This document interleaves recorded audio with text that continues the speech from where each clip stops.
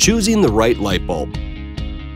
Once you have the right fit, it's time to choose the right brightness. It used to be that the number of watts on a package would tell you how bright that bulb would be, but that's not the case today. Just as car engines have become more efficient, providing just as much performance while using less fuel, you can get about the same brightness from fewer watts of energy, depending on the light bulb technology you choose. Watts are a measure of how much electricity you're using, not how much light you're getting. If you want to know how bright a bulb is, look for lumens. Here's an example.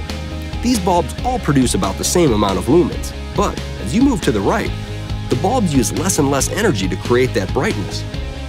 If saving money is a priority for you, think about the total cost of ownership.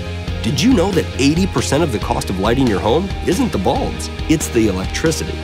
Here's what I mean. A 60-watt incandescent will cost you $7.23 to light every year. An LED that provides about the same brightness only uses 11 watts, which costs only $1.56 per year. And with 13 years of life, that will save you $81 over the life of the bulb.